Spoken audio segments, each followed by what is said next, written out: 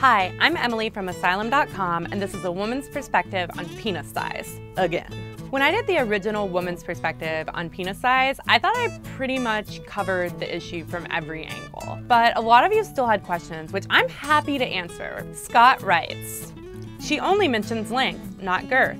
I hear many women saying they don't like pencil dicks.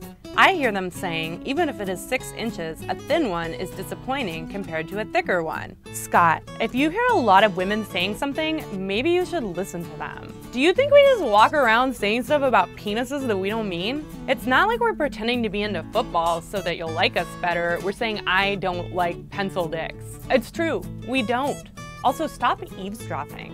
John writes, did I miss it where she said to measure after a cold shower or when hard? I imagine for most guys it makes a difference. According to the internet, there is some controversy around the correct way to measure your penis. For my money, you should measure wall erect, standing from base to tip along the top. It's cheating to push the ruler into the fat pad at the base of your penis or to stretch the penis. Some people suggest measuring multiple times on different days and then averaging the measurements, but those people spend way too much time measuring their penises. Seriously, get an Xbox.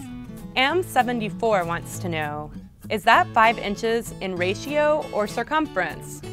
Math, next. SMA writes, so I'm 6.5 inches hard, but only like 2.5 soft. Am I big, small, average, or just a freak of nature? You, my friend, are what is commonly known as a grower, not a shower. But if everything is going to plan, it's going to be hard by the time we see it anyway. So we really do not care at all if you start out small.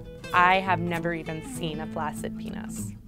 If you have a question or concern that you think could use the woman's perspective, email editor@asylum.com, leave it in the comments, or leave it on the Woman's Perspective Facebook page.